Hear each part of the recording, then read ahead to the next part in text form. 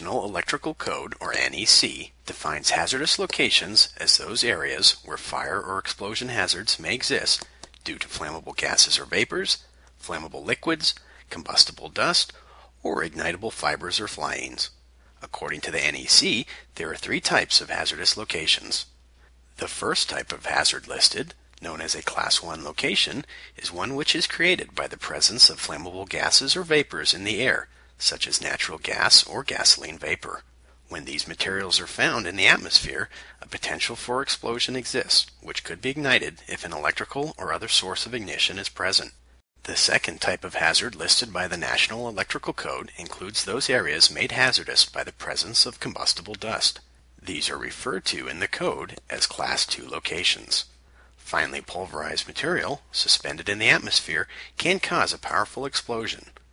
Class 3 locations, according to the NEC, are areas where there are easily ignitable fibers or flyings present due to the types of materials being handled, stored, or processed.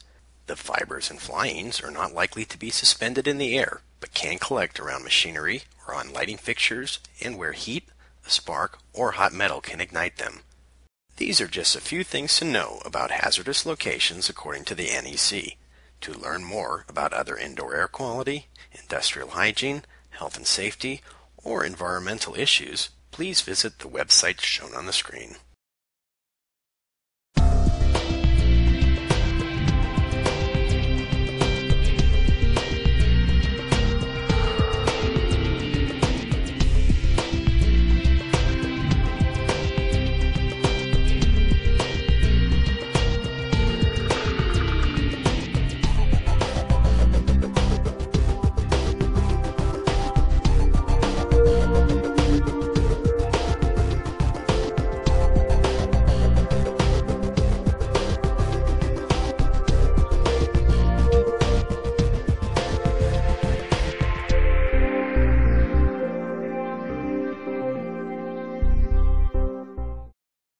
IAQ TV, the place to be.